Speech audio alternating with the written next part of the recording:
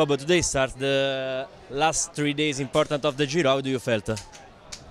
Well, I was feeling good. I was happy that we had Matteo and Gianluca in the break, which gave us a lot of confidence, of course, behind.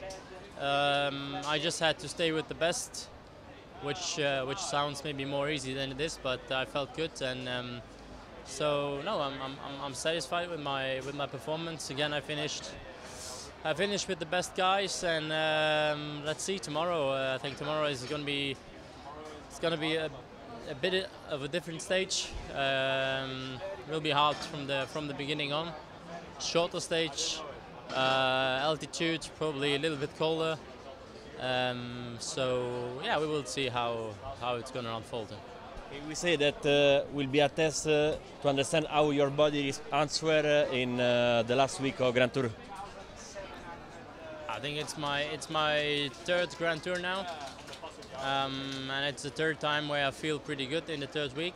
So I think I'm on the point to say that the third week is not too bad for me. Of course, you can always have a bad day, which is normal. Having a good week doesn't mean that every day is perfect. But I hope to perform well in the next 2 days, and then we will see what's coming around in the end.